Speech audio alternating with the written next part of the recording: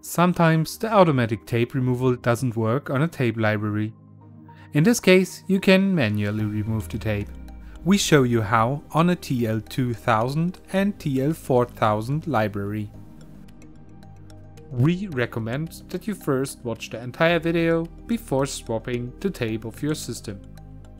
Before you begin, make sure you have a backup of your data ready. Dell is not responsible for any data loss due to the instructions of this guide. Please be aware that tapes are designed for a limited amount of read and write passes.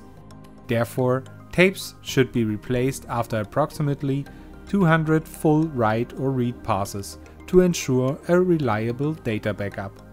Tapes on a regular usage should be replaced every 2 to 3 years. At first, you should have a thin stick or a prepared paperclip by hand. If the library is built in a rack, you will need a second person to help you.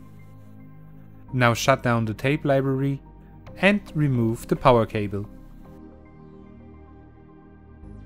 Use the removal tool or paperclip and press the release button on the backside of the library as shown.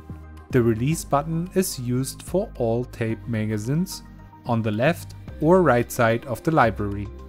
Now pull out the tape magazine while pushing the release button. You can simply push out the tape now and put the new one in. Thanks for watching.